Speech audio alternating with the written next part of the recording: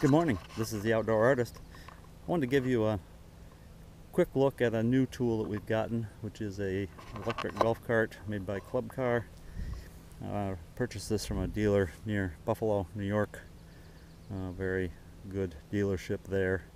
We had it configured with this aluminum box on the back, since we don't really intend to use it as a golf car per se, but more as a utility vehicle.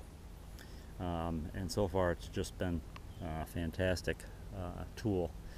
This you can see under the seat here is a nice set of batteries, 6 12-volt batteries under there, good condition. Keep those nice and clean and fresh.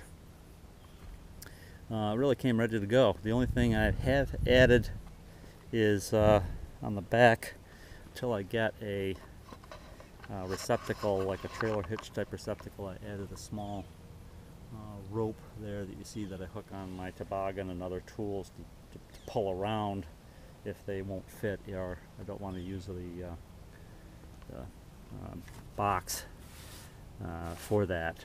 So this has been a great addition, and while I'm at it, maybe we'll try to give you a tour with the using the golf cart, so you can see some of the areas and how they fit together that we've been talking about. Just going to clip this to the windshield, and hopefully you can get a view of what's going on as I drive. I'll try to talk a little louder, just in case my voice is not quite loud enough. I'll talk a little bit louder. So we're driving up around the putting green. This will be basically a perimeter road around the putting green, and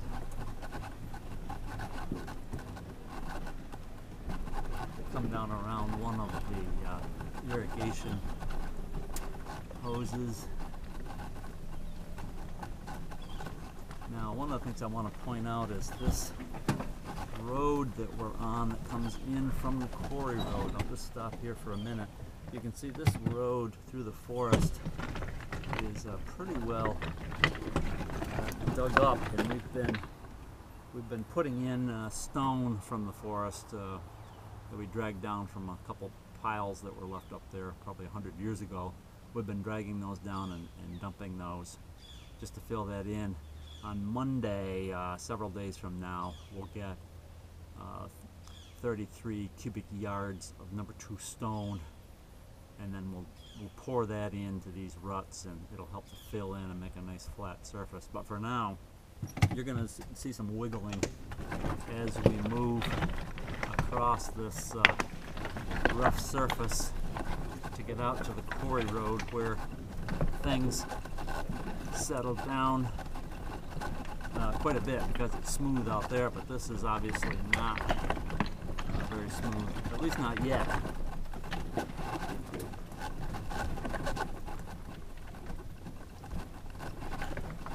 And my son-in-law and daughter also helped me.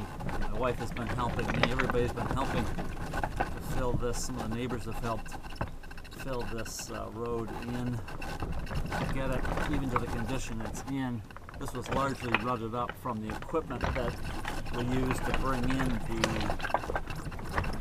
material for the putting green, so it's a little bit of our own making. So I'm just going to start with a view down to the left here.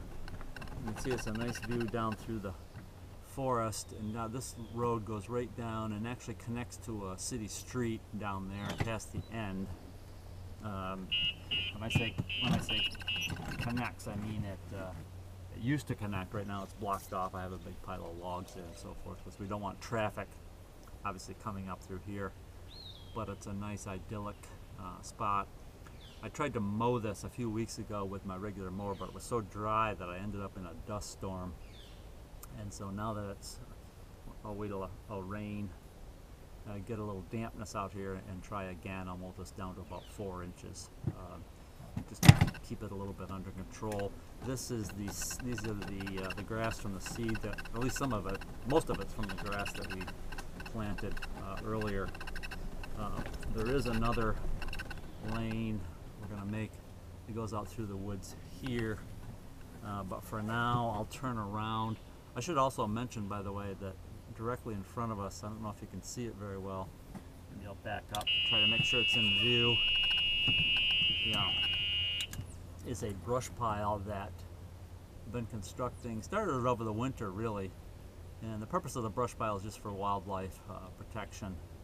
It gives the wildlife a place to take shelter from various critters and predators and so forth.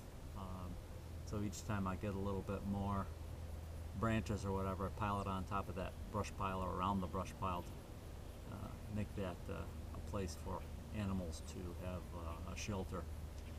And that's based on a design that I found in the Pennsylvania Game Commission, I think it is, or Pennsylvania Environmental Agency has some nice work on that if you want to reference that. Okay, let me just back up here a little bit. You're going to hear a beep. And I'll give you a tour to the top of the road. You can see it's a little less, the grass is a little bit more knocked down because we tend to drive up through here more. This is where the trail cam has been that we've gotten a lot of the videos from of wildlife. I recently took that down and I'm going to relocate it. The reason being that the grass got so tall up here that the movement of the grass was setting off the trail cam, and we were getting a lot of videos of grass, and so that really isn't what we wanted. I'll pause here just for a second, right about here. Take this down, and I'll give you a view back. You can see from above the view of the putting green. You can see get a sense of the scale of it from above. Looks kind of nice from up here. A lot of green, but also, as you can see, some brown spots yet to fill in.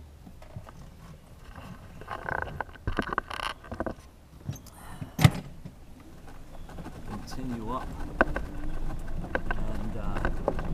In the woods here, we have discovered some foxgloves. I don't know if you're familiar with the foxglove bloom. Just stop and show you that. So there's a foxglove, very pretty plant. And what we've done above here is, based on some reading that we've done, we're going to be collecting some seeds from the foxglove so that we can plant some down in our garden. So we've got one there and a couple over here where we're collecting the seeds. So as they die off, you can see the seed pods receding there on that one. We'll get a hold of those seeds and utilize those in our garden near the house.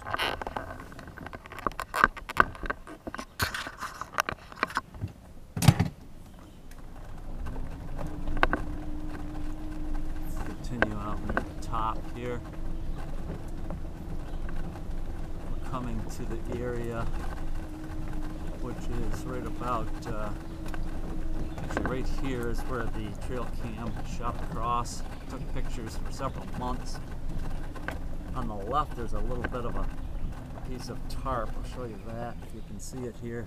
That's basically some leftover material from the putting green, so that's the sand soil combination. That's the USGA spec material. I've got it covered simply to keep the weeds from propagating in there so that I can use it for patchwork after thunderstorms and so forth without worrying about the weeds being incorporated in that. Okay, so this comes up onto the top, onto a main road. We can just do a quick spin around. Head right back down, so it's a very convenient access from the main road. That's where we'll have the material dumped next week. And then bring it down this road with a loader. Rent a loader for that purpose. It seems to be a better solution than owning a loader just to rent it as you need it. Very very handy tool.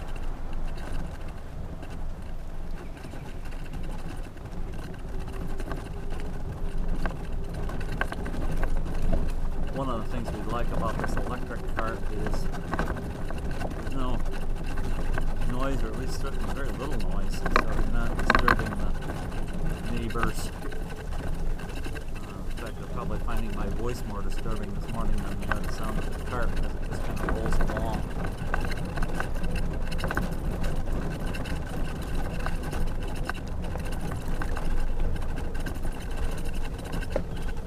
We got a little bit of rain yesterday, so you see a little bit of dampness. That's good. We really have needed the rain. And so then we're back on the road that goes up to the putting green. And I'll just stop here because this is pretty much just a return trip now on the road that goes up to the putting green. And once again, this will be filled in next week with number 2 stone, and I'll give you a shot of that after we're completed. This is the Outdoor Artist, signing off.